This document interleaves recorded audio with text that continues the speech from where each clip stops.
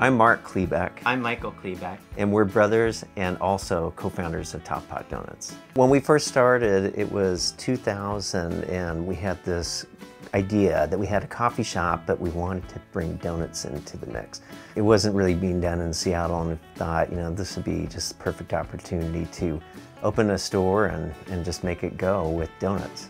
We wanted one double trouble, two chocolate rainbow, one raspberry. People would come up to us and they love the donuts, but they wanted to, all the particulars, what kind of oil, what are the ingredients, could I make this at home? We thought, yeah, you could probably make this at home. I'm Jess Thompson. I'm a Seattle-based recipe developer and cookbook author. I've been working with Mark and Michael on the Pot Donut cookbook. We had a great start with Jess, and we hit it off right off the bat. She was someone who really understood the culture of our company. When I met Mark and Michael, I was really enthralled with how their combined energy makes the company run. Pot is a place that has a wonderful design, and it really shines through in each donut, in each service experience. I felt that the energy between them was so strong that I would be able to convey that in the book. The idea of when we were building our stores and we were building cabinetry and we were doing the terrazzo floors, this idea of having a hand-forged donut really came into being, because we were actually thinking we need to make these ourselves. They need to be made fresh each day in the cafe. And so the idea of bringing the hand-forged donut into a person's home, this book really brings that to light. One of my goals writing this book was to make it really approachable to everyone, and in doing so I knew I needed to use tools that people had at home. In the book I sort of found tools that people could use as substitutes for what Pot has.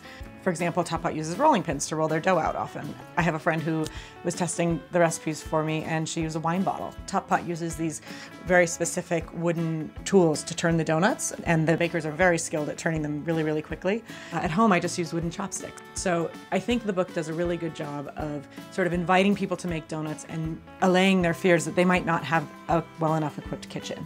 We started with the basics. We started creating a little bit of the designer donuts, the Pink Feather Boa, the raspberry bullseye, the classic old-fashioned, which I love because the way I always see it is it's the donut you can throw across the room and it still looks great.